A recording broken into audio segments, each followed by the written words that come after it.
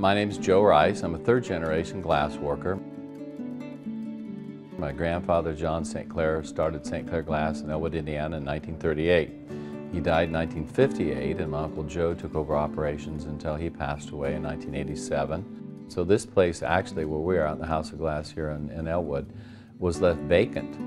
My Uncle Joe St. Clair became executor of the estate, so he was to decide how it was to be disposed. So in 1987, my late wife and I bought this place, and I've been here ever since. I actually started working glass with my uncles when I was 12 years old.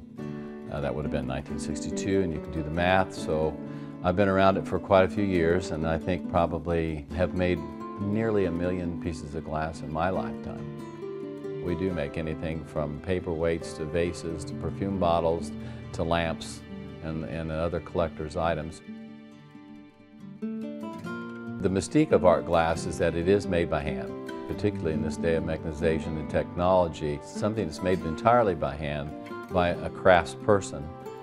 It offers a unique opportunity to witness to this object that someone else has made. So the first bit of glass, he's dipping in chips of white frit. Tim will warm that in the glory hole, and then he'll actually add another layer of white frit for the bottom part of the paperweight. We'll give it a quick block to shape the flower bit up. Then we'll pick up a layer of crystal over the top. We can begin to shape the flowers and put in the bubbles.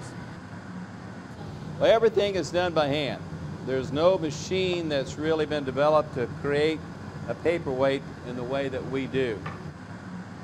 So we can make today, in the small facility we have, we can make about 60 pieces of glass a day.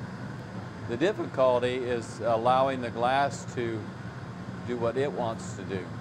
Now this is ready to knock off and go to the annealing oven, where it sits in there for 2 to 3 days to cool down slowly. So we just leave the door closed, wait till it gets down to about room temperature and take it out. Glass medium is a little bit more unusual than most, and it does require some discipline as far as the heat, the strength of the arms manipulating the molten glass. One has to be unafraid of the steam, the heat, the smell, the smoke, and the hard, hot work. There is an internal feel for the glass that you just begin to sense what that glass is going to do. Knowing how and when to roll, to shape, to punch or prod, when to cool or jack, all those things just are a natural ability, I think, that's developed over the years with many people. It's not just something that you can pick up and do. It's a difficult craft to learn. Probably the biggest benefit that I derive from making glass is seeing the enjoyment in the eyes of the people that purchase the product. My grandfather had this vision that he wanted to make a nice piece of glass that everyone could enjoy, but also at a moderate price that everyone could afford. The connection's always going to be there with the family. For that, I'm forever grateful to have been blessed with the gifts to come into this family and to do what I've done for so many years.